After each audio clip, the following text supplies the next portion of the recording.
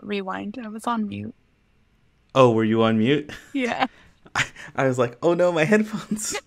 I guess we found our clip.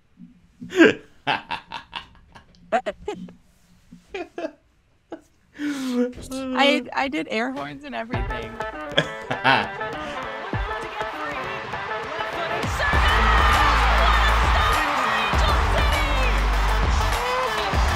comes in. Angel City on the board. Corner kick presented by Cedar Sinai. Shifty work into the box. And across, it's in! Oh, it's LaRue! It's a dream return!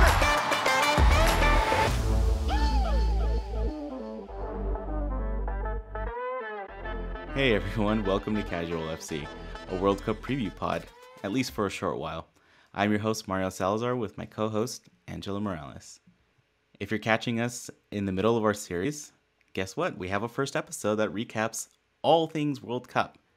So go back, listen to that one. It'll kind of help prepare you and share it with a friend. Give them something to learn. Just a recap on how to watch everything. Fox is going to be the official broadcaster for English language in the US. So anything on the Fox network, Fox FS1, FoxSports.com, the Fox app, any streaming apps like YouTube TV, Fubo, Sling, all of those. You know, you've probably signed up and forgot to delete most of those. So the one thing to think about when looking at all of those is that if you are going to be streaming most of these, that you're going to have a TV login. So ask for someone, get your own, do what you got to do, but, you know, have fun and watch all of those. Telemundo is going to be the official broadcaster in Spanish in the US. That means all the matches will be on Telemundo and Universo channels. All matches will also be streaming in Spanish on Peacock, which that just makes life a lot easier. Just go ahead and stream it from Peacock. And as we've been saying from before, if it's easier to watch it in Spanish. It's just more exciting. It's more fun. The announcers care more. There's more passion. We might be biased because we're both Latino here. We're both of the Latino variety. Exactly. Keep an eye on all our social feeds as we're going to be posting TV schedules and upcoming matches once we get out of the group stages too. So we'll be able to tell you where to find it, what time to find it, and if you have time to go hit a bar beforehand. So now on to Group B. We've got Australia, the Republic of Ireland, Nigeria, and Canada. This is another one of those episodes where you might be asking yourself, hey, why are we covering this? Who's playing on here? That's an angel. This is an angel on loan episode. We've got Vanessa Gilles. She is playing like the scoring machine, the best defender, like one of the best defenders, if not the best defenders in women's soccer. Vanessa Gilles. Yeah, that's where we're at. We miss her a lot. She is on loan at Lyon in the French league, but she will be playing for Canada. Watch our Angels on loan. Her match will also be on July 20th. It'll be Nigeria versus Canada. And the great thing is that it'll be in the afternoon. We're not going to like prime time. It's not hard. So on the 20th, we're going to have New Zealand at midnight, right? In the morning from Wednesday going into Thursday. But to see Vanessa, you're going to be able to see her that same day, just later on in the afternoon. Again, Nigeria versus Canada. It's going to be at 7:30 Pacific time, 7:30 p.m. on Fox, the main broadcast, NBC Universo for Spanish language, and also Peacock streaming for Spanish language. So let's dig into these players and countries. Yeah, definitely. So Canada is a team to watch. They're a huge threat to the defending champions, the USA, which I feel like anyone who has come close to women's soccer in the last few years knows. They were everyone's a threat or a competitor to the US. Yeah, they're a big one. Yeah, they're a legit one. Yeah. They won the gold medal at the 2021 Olympics, or 2020, however you classify it, the last Olympics where we did not win gold. They did. So, yeah, it's one of those. They are a fantastic team. They have I want to say close to half, if not more than half of their national team play in the NWSL. We've got, let me see, on the Thorns, we've got Adriana Leon, who is on loan from the Thorns to Manchester United. Christine Sinclair, which we'll get into in a second. We've talked about her and how she makes a goal smaller in Kayleen Sheridan from the Wave. Quinn and Jordan Huitema from the Reign.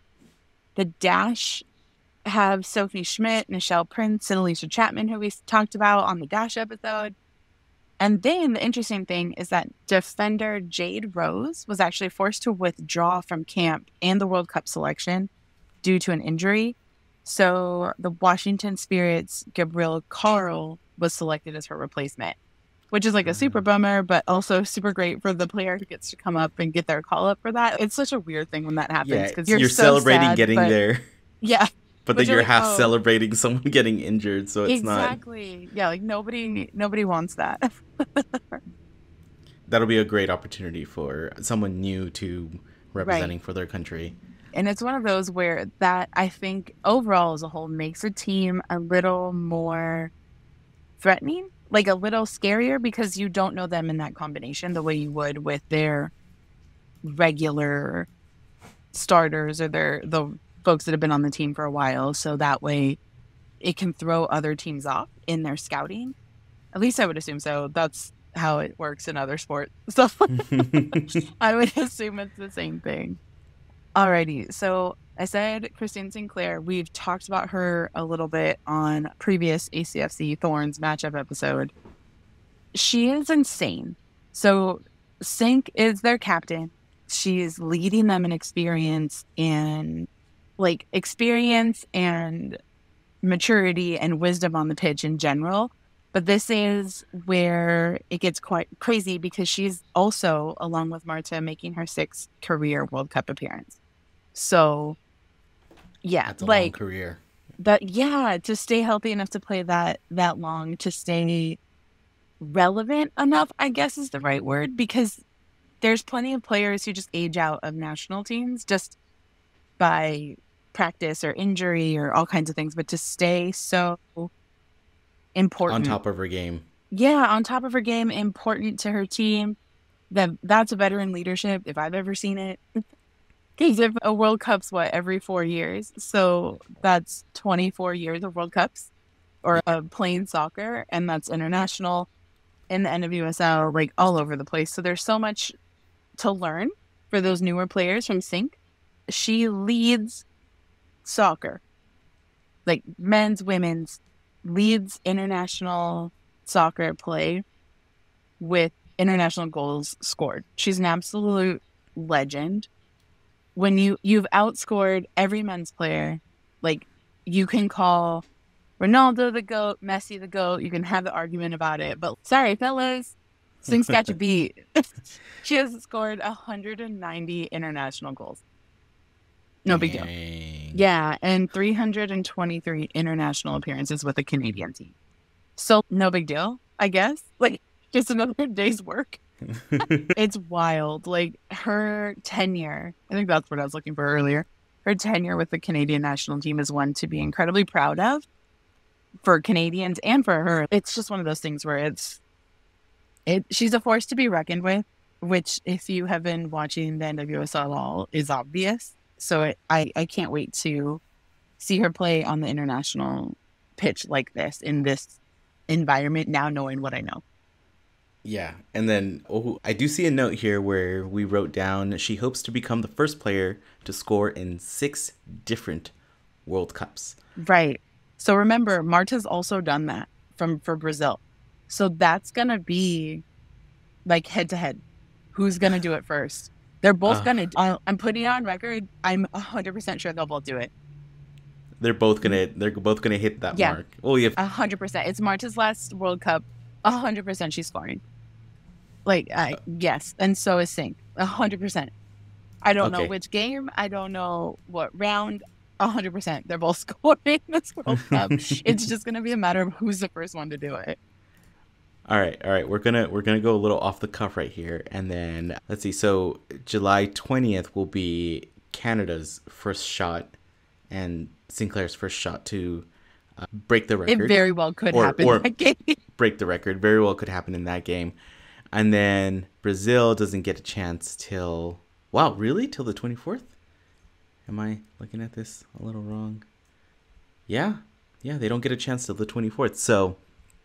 Oh, Do you think if Sinclair doesn't break it in their first match that Marta will? Oh yeah, I think she definitely will. It's against Panama, which is a debutante team. Yeah. So she's probably got the edge there. So yeah. Sink, you've got your work cut out for you in trying to break that record. Sink's gonna have a tougher go, I think, the first round than Marta will. So we'll see. These are going to be games to watch. You're going to see history regardless. Obviously, every match you're going to see history in some way, but you're going to see top shelf, high echelon players showing out. Oh, geez, that's going to be actually now I'm more excited about that match, knowing that the thing that I'm looking for. And we haven't even talked about the other half of that match in Nigeria yet. So yeah. Definitely. Right. It'll be a fantastic matchup. All right. So who are we looking out for? Let's name these. Because like you said, Canada is one of these teams, just like Brazil. There's a ton of NWSL players. So if you're the casual fan here, and this is world's biggest stage, all these players are going to be playing. Right. You're going to see some crazy stuff. You're going to see some great games. You're going to see all of that. And guess what? They're going to come back to the NWSL and finish off the season and keep playing here locally where you can go watch them when they come. Absolutely. So they'll have different numbers when they come back. Yeah. Sometimes. Not all the time. Okay, so we were talking about the replacement, Gabrielle. She is number 16. Yes, number 16. And then we've got the three players from the Dash. Sophie Schmidt is number 13. Nichelle Prince is number 15. And Alicia Chapman is number 2. And then from the Oil Rain, we've got Quinn, number 5. And really quick, I forgot to mention this. We'll probably mention it during a Rain podcast, but Quinn is one of the very first out transgender and non-binary players in the world. That the key thing there is out, because players have existed in the spectrum of gender and sexuality. It's pretty dope. Quinn's super cool in general, but having somebody on an international stage who's out and representing their community in such a wonderful way is super, super important, visibility and representation wise. Also went the route of just the single name. It's just so cool. Marta Quinn. There you go. Like, same, ta-da. Just rolls off the tongue. Then we've got from Portland, we've got Adriana Leon, who's number 19. Right. On loan at Man United, so you may or may not. On the national team, yeah. Yeah. Christine Sinclair is number 12. Hard to miss. And that's the one you're going to keep your eye on, because if that goal goes in. Definitely. And then last but certainly not least, Kaylin Sheridan, number 1 in the goal. Per usual, hard to miss. Yeah. She's just chilling by herself. So who else do we got? Okay, so next up we have the Republic of Ireland. This is one of the debutante teams. During their send-off, it was so cool. The very first Irish national team, women's national team from 1973 welcomed them onto the stage or onto the pitch to be presented to their fans. Yeah, so cool. I immediately started crying. Like, it was one of those, oh my God, this is what sports is all about moments for me. It was beautiful to see, like, not necessarily the torch passing, but like the historic nature of the 1973 team and this 2023 team, like, representing country and the pride that goes into that and what Ireland's been through. So many things. Yeah. That's the part that I really hope they talk about the broadcast. Like, those are the stories they need to tell about Ireland. There are 3 players we should watch, mostly because they're NWSL players, and people will think these names are familiar. I believe we've talked about 2 of them already. Right? True, we have. Yeah. So first up for the Irish, we have Sinead Farley from Gotham. She is making a return not only to the NWSL this season, but also international play. Seeing her back on the pitch is so incredibly important and so wonderful. And I'm just really glad to see her out there. Also from Washington Spirit, Marissa Shiva or Shepherd. This is one of those hard ones along with Sinead's last name because it depends. Are you like English, American English, British English, Irish? How are you pronouncing this? So I'm very sorry. Again, if it's a long E or a short E, I'm not sure. But she'll be representing as well. And then from the North Carolina Courage, Denise O'Sullivan. She just reached 100 international caps. So she's been on the pitch with the international team 100 times, which is super cool. Unfortunately, she got wrecked in the not-so-friendly Colombia game against Colombia that ended 20 minutes in due to the level of physicality. Yeah, they just had to call the game. Yeah, they're just like, no. Someone forgot to tell them that they were playing a friendly before the actual tournament started. Nobody's supposed to get hurt. She's reportedly okay. Just lots of bruises, but she got taken off in a stretcher. I wasn't watching. I don't understand what occurred. There's a lot of controversy coming out of that not so friendly game. I just remember sending you the link being like, what just happened? And you were like, dude, she got rocked. Yeah, she was off on a stretcher. And it was just bad. And I really hope that long term she's very okay, because short term she was not. The team was waiting to release any updates on her until folks in Ireland were awake. It was that big of a deal where it was we'll hold this till the morning local time because it would be national news. So I'm very curious how Ireland bounces back from that with their opener in the group. Also Colombia, but that's for a different episode. It's just a really weird situation. Everybody who I saw that was watching the game was equally as confused as to why it was the way it was. We'll see. But I'm excited to see Ireland play. They've been putting up a good show in their friendlies and in different matchups leading up to the World Cup. So I think they're actually going to have a pretty decent showing. Nice. It's always great to hear that a debutante team has been doing really good leading up to it, which means don't count them out. Right. If you count them out, you're the one that's on you. Yeah, that's on you. You're the one that's gonna feel it, and they, especially, it's one of those things where those debutante teams are going to have a little bit of extra hunger. They want to prove something, right? They've already proved what they needed to prove. The fact that they've qualified it, that they're here. Yeah. It's they want to prove themselves even more, but also they have nothing to lose, which is the best and most dangerous combination for a competition like this. It's the people here who, where some teams have everything to lose, other teams have nothing to lose, and they can just go and enjoy the fact that they're there and have fun. There's no pressure at this point. It's interesting to think of the feeling. I'm going to say shame, but I don't want to make it that harsh. But if Canada didn't make it out of the groups. Yeah.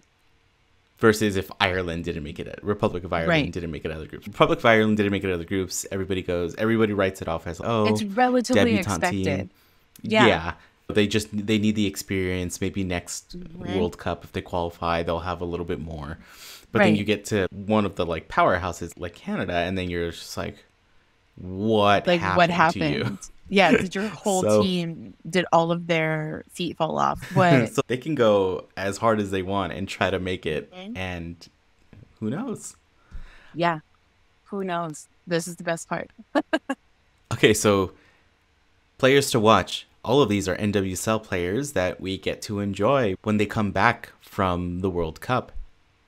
From the Courage, we have Denise O'Sullivan, and she's number 10. Washington Spirit, we've got Marissa Shiva, number 20. And then from Gotham, Sinead Farley, we have number 17. So that's just awesome for them to be able to get to this giant stage, but also awesome for us for having so many players. Did you see the stat about that the NWSL posted where there are every single team, all 12 teams have representation in the World Cup? It's amazing. It's That 60 is- some players or something like that, or 60% of the it's- league, like some huge amount. And for a league that's 10 years in to have such an international roster is so cool. So cool. So that's awesome. Now, and that leads us into our next team in the group, which is Nigeria. Nigeria are also known as the Super Falcons. Pam, pam, pam, pam. I love watching Nigeria in international competition. Basketball, soccer, Olympics. I think it's because I have a lot of friends of Nigerian descent, which is unintentional, but really cool. But Nigerian culture around their teams is so cool. Like, it's so supportive. It's so communal. It's beautiful.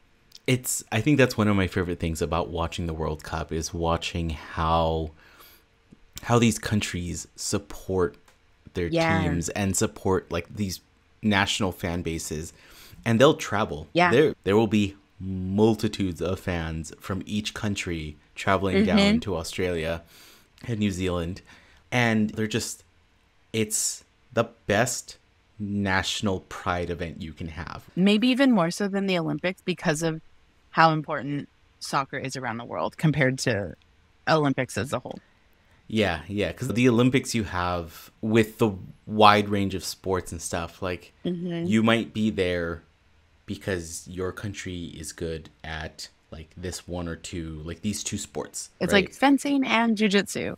And then somebody else is there for Greco-Roman wrestling and javelin. Like and each of those sports has their own international competition. I think that's something that unless you follow each individual sport that's represented in the Olympics on their own, especially in America, you don't always know that there's all these other competitions going on because we're so hyper-focused on the Olympics.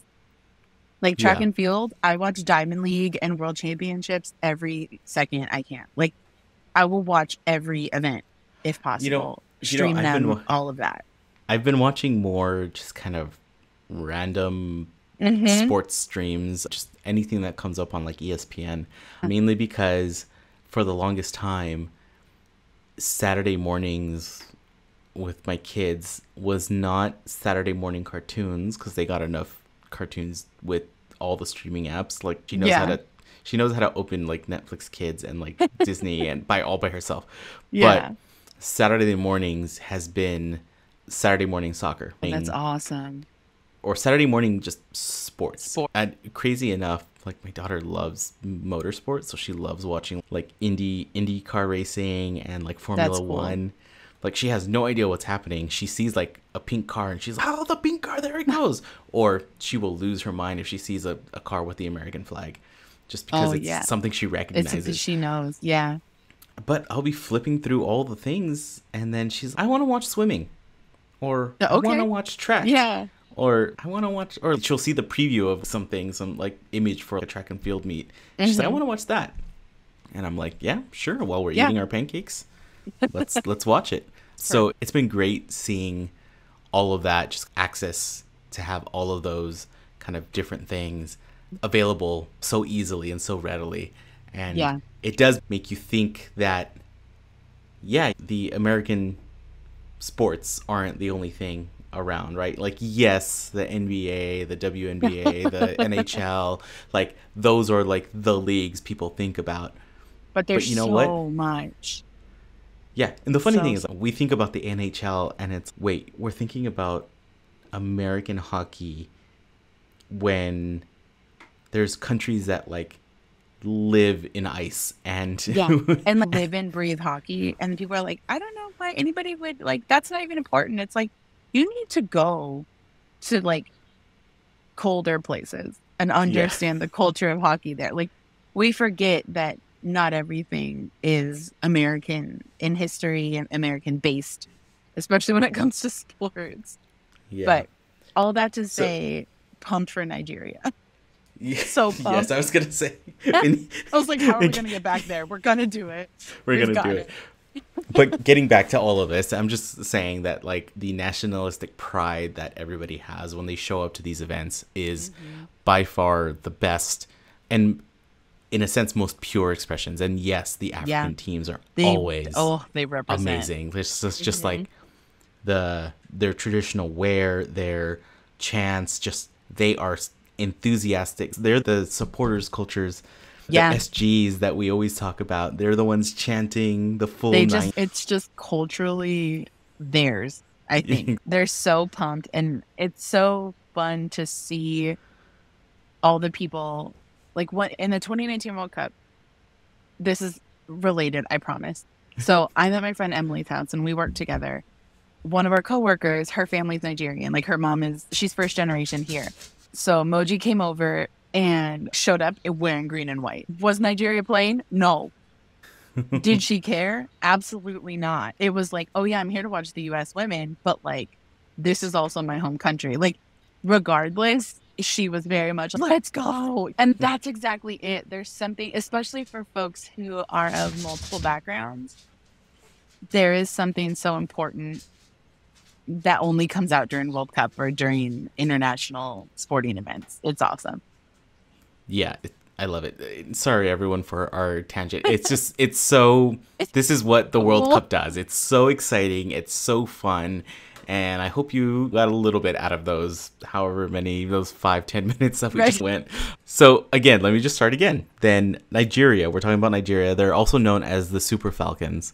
They're a team that has had an amazing history with just being at the World Cup and playing all this. They were quarterfinalists in 99. So the big thing that most U.S. women soccer fans that think about the 99ers, they were there and they were pretty damn close. They are only one of 7 federations to make the World Cup every single year. So think about there's 32 teams right now that have qualified.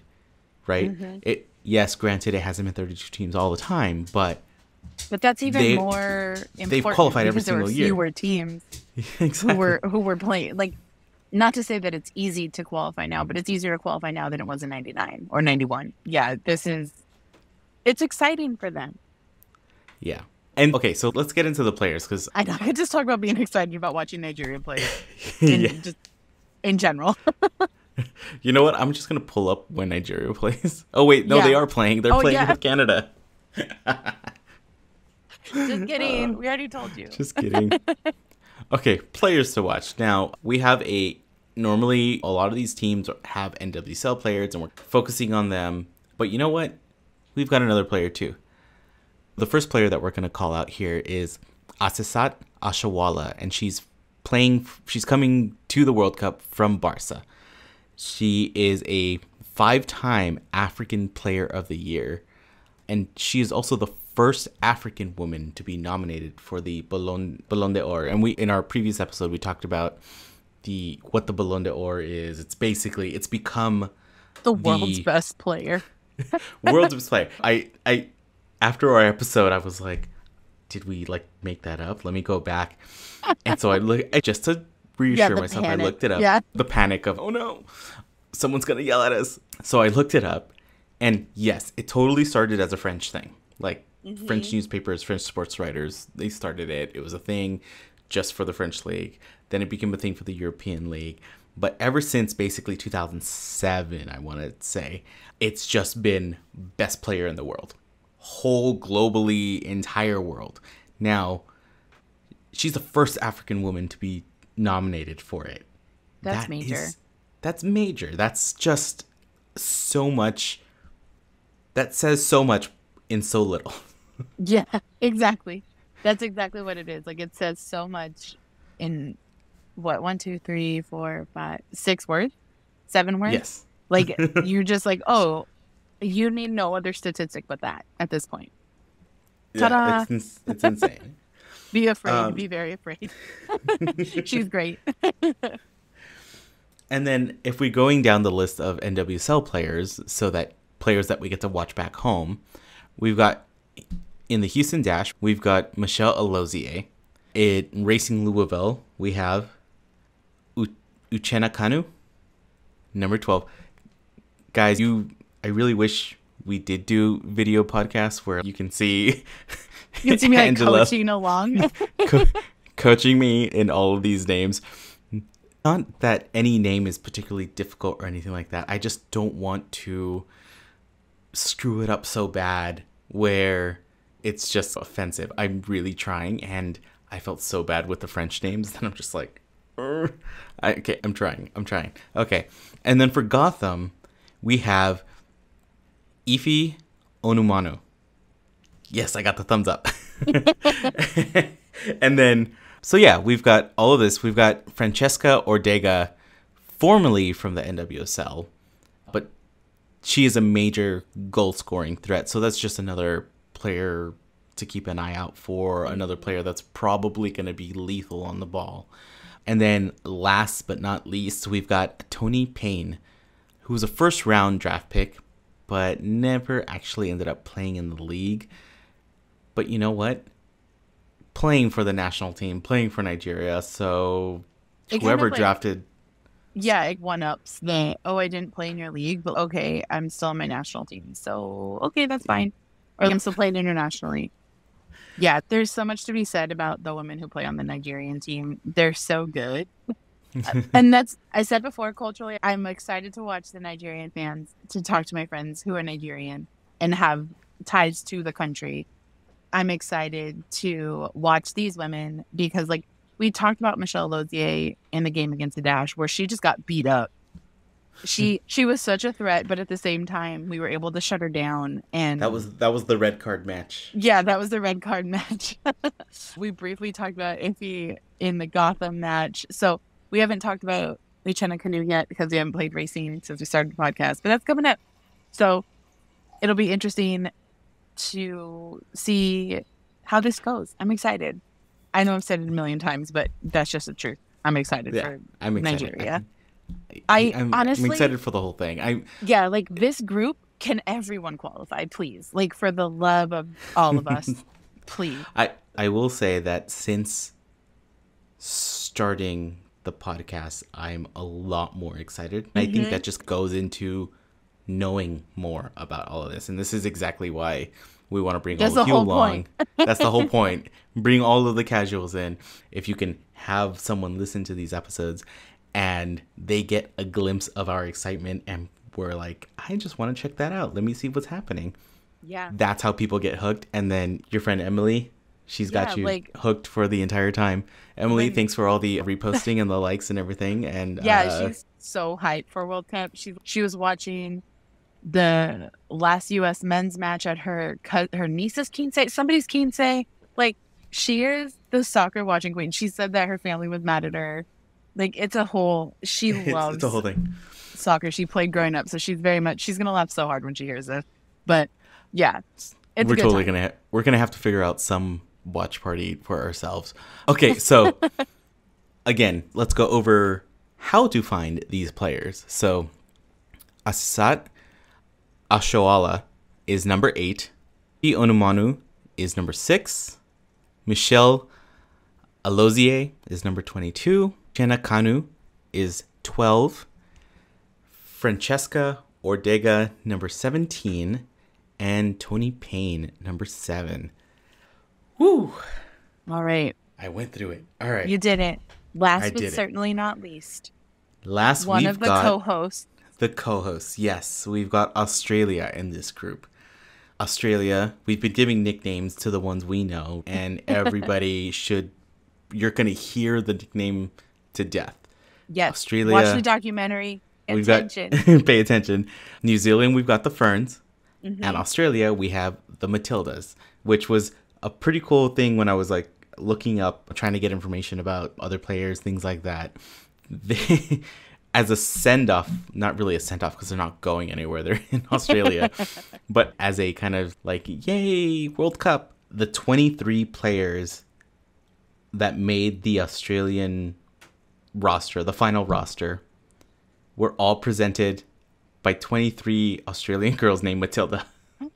That's amazing. I didn't know that. Oh my God. They searched the country for Matildas, and Matildas presented fantastic. the Matildas, which is That's amazing. amazing. Yeah, that's absolutely wonderful. Yeah, Australia is going to be a powerhouse, I think. Yeah, Australia has a bunch of just NWSL past players. So if you've been a fan for a while, you've probably recognized a bunch of names like in Australian just match history. Right now, their current coach is a former U.S. assistant coach. So, You've got knowledge from the inside. The call is coming call's from coming inside from the house.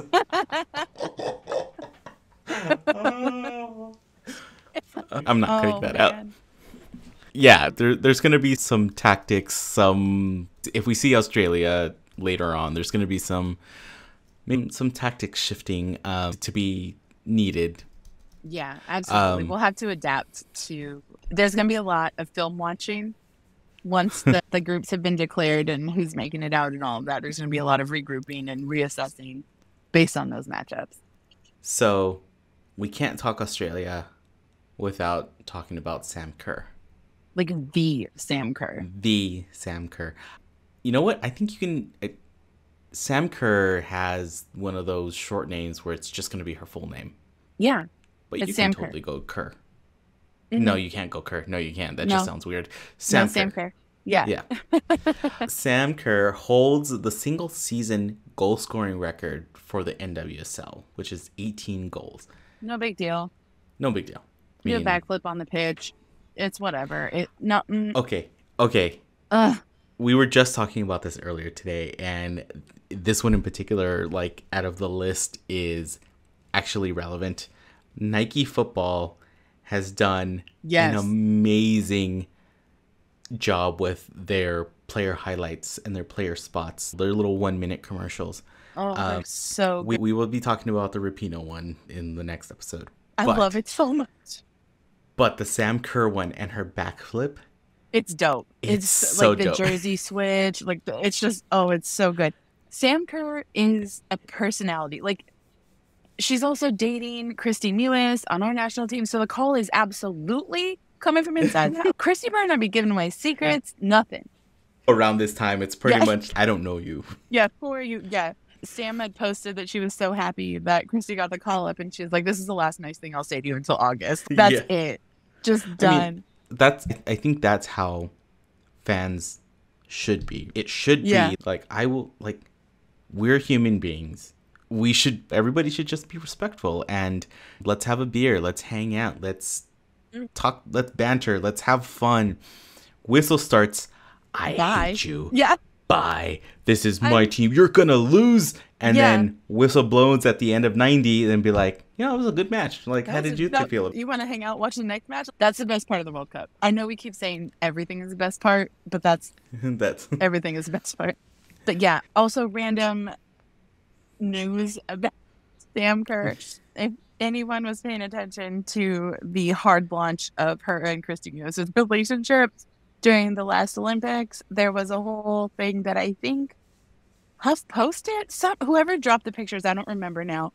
But there were like so much sportsmanship and kindness at the Olympics after the U.S.-Australia game. And it's like Sam and Christy on the pitch just like seeing each other for the first time in 2 months.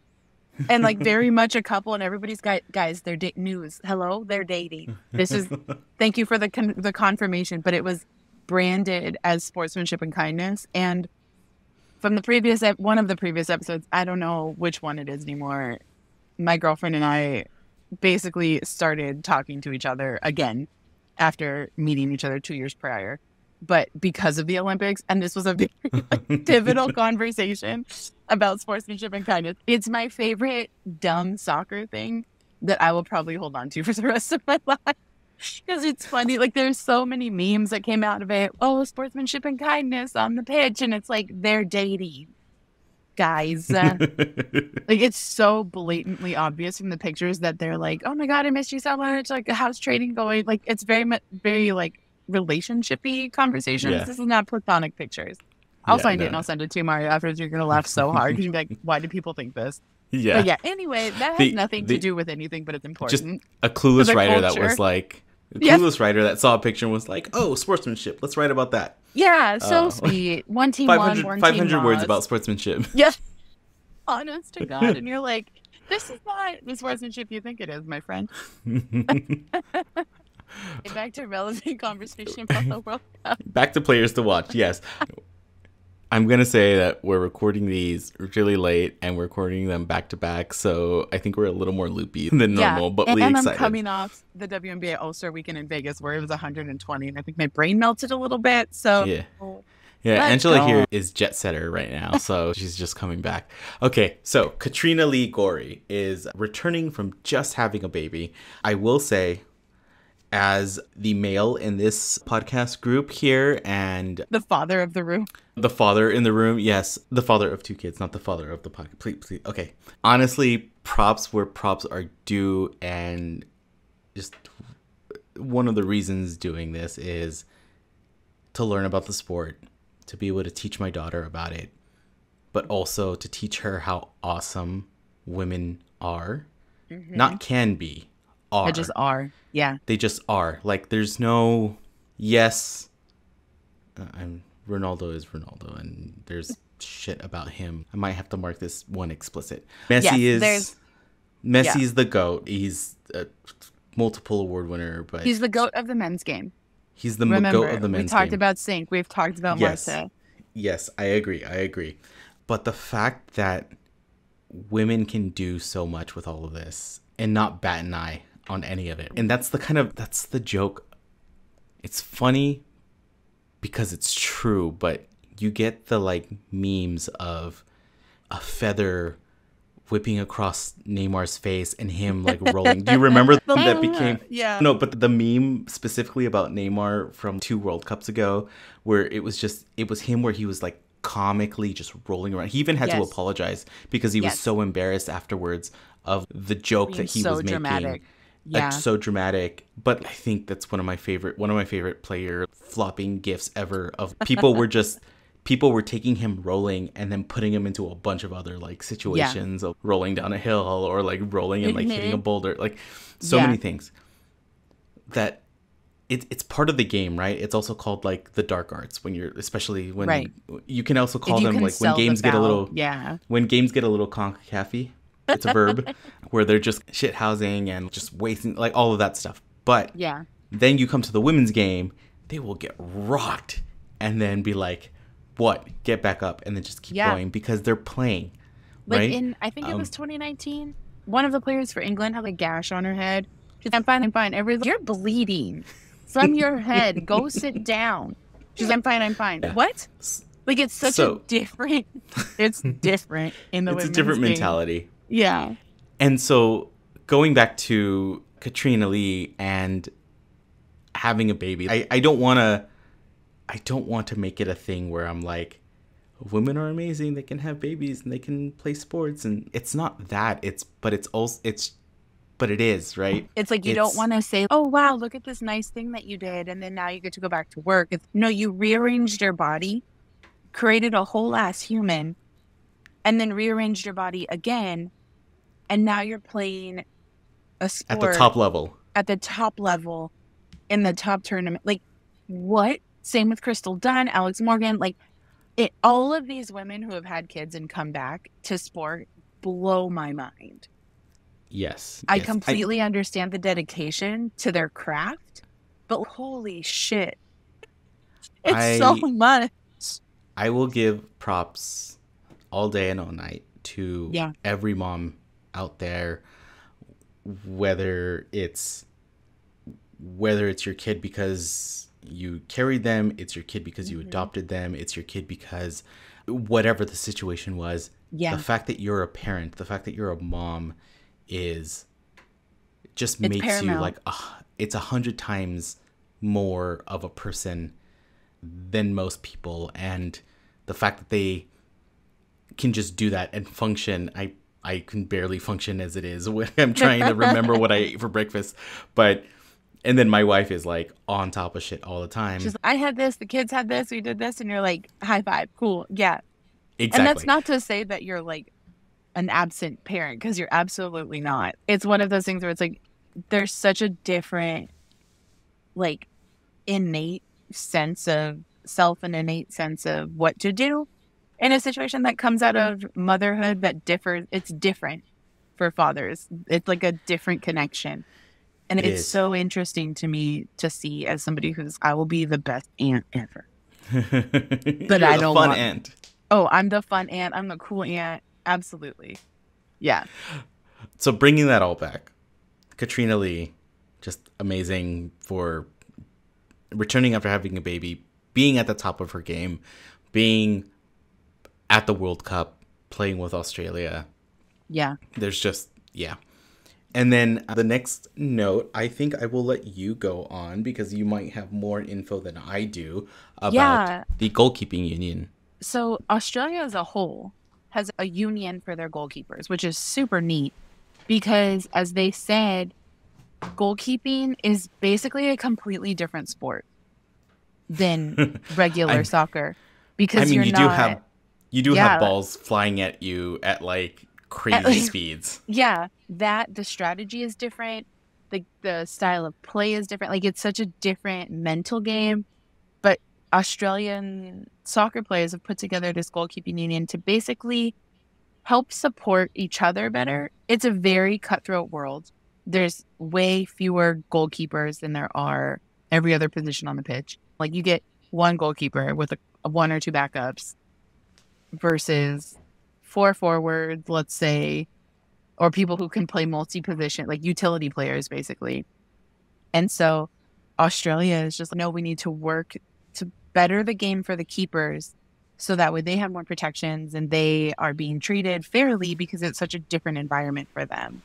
Training is different. Everything is different for keepers. And it's such an interesting thing to learn about. I didn't know that they had a union before looking this up. And since it's apparently strike summer here in the US, like, we might as well talk about it. Yeah. And that's amazing. And everything is spot on. They train differently. They play the game differently. They can touch the ball with their hands. They're the only ones that can. The key fundamental of the game is different. Yeah. That's pretty amazing for them. And then in the NWSL, we've also got some representation here with Racing Louisville in Alex Chidiac. To recap all the players that we just talked about, the amazing Sam Kerr will be number 20. The amazing Katrina Lee Gorey will be number 19. And Alex Chidiac will be number 8 for the Matildas. So with all of that, we've reached the end of our group. Man, I'm excited for this. I'm like, I said it earlier, but can every one of these teams qualify out of the group, please? I'll be extra good. I won't ask for anything from Santa for Christmas. It'll be a fun tournament if they do. Yeah. It'll be weird, but this group is definitely going to be one of my favorites to watch. So just as a quick reminder, the Group B play on Thursday, July 20th. So in just a couple days, given that we're recording this later than we thought we would, at 7:30 Pacific time. So 7:30 p.m. time on Fox, Channel 11 if you don't have cable, or even if you do, I think some cable people, providers, whatever they're called, air it on like the regular network number. So there's no excuse not to watch it. I will say it many more times. If you're at a bar, a restaurant, prime time at a bar, get the game on TV. Because if they put it on one, somebody else can be like, oh, I can't see that. Can you put it on over here? And then it'll just, next thing you know, a whole place is watching it. If you want to watch and listen in Spanish, NBC Universo or Peacock, remember what we said before, Spanish language broadcasts rarely go out. There's no Spanish-speaking countries in this group. Predominantly, there's people who speak Spanish everywhere. But it will still be a solid representation of all of these teams. Man, I'm excited for this. Watch it. Just, do you have plans Thursday? No. If you don't anymore, this is your plans. Nigeria versus Canada, 7:30 p.m. Pacific. Hopefully you made it to work because of the late game from New Zealand. Then hopefully you're out of work by now. Is not ready for me after this week. They're already going to be like, why are you so tired? Coming back from my little mini vacation to the WNBA All-Star weekend. And I'm going to be like, because I melted. And now I'm going to be like, I don't know what sleep is. I get my work done, but I'm not actually here. Like, I will get my work done. I will do it well, but I'm far more concerned about soccer for the next And this is one of our longer episodes because we are excited about this group. Our next episode or previous episode, depending on how you listen to all of these, will be covering the U.S., which, get ready, it's going to be another long one. It's going to be so long, and I'm just going to be screaming the whole time. Get with it. And we've got the Drive to 5 with the women's national team, the U.S. women's national team. So it'll probably be another long one. We've got more coming at you. We're going to do a quick recap of all the other groups that don't have NWSL players, but here we go. All right. So if you've gotten this far, make sure you check us out on all of the different podcasting platforms: Apple Podcasts, Spotify, Google Pod, Overcast, other ones I don't know of or don't know the names of because I just listened to them on Spotify. You can also check us out on our website, casualfc.com, where you'll have a link to all of the episodes, and it will direct you to whichever streaming platform you want to listen to them on. All of our social channels, you can find us at Casual FC Pod. Instagram, Twitter, TikTok, Threads. I don't know, any more that come up, we'll find a way to get ourselves there. Do us a favor, help us out, share the podcast, leave a comment. Let's have some fun.